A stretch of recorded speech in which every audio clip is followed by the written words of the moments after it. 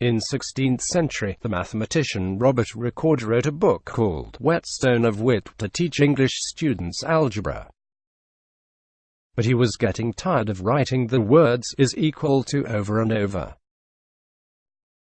He replaced those words with two horizontal line segments because the way he saw it, no two things can be more equal.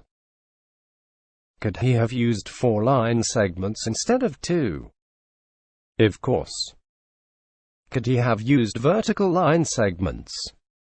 In fact, some people did. There's no reason why the equal sign had to look the way it does today. At some point, it just caught on, sort of like a meme.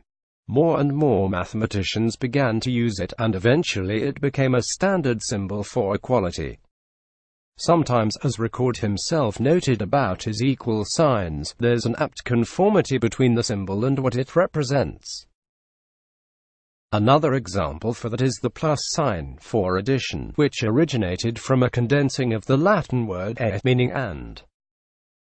Sometimes, however, the choice of symbol is more arbitrary, such as when a mathematician named Christian Kramp introduced the exclamation mark for factorials just because he needed a shorthand for expressions like this.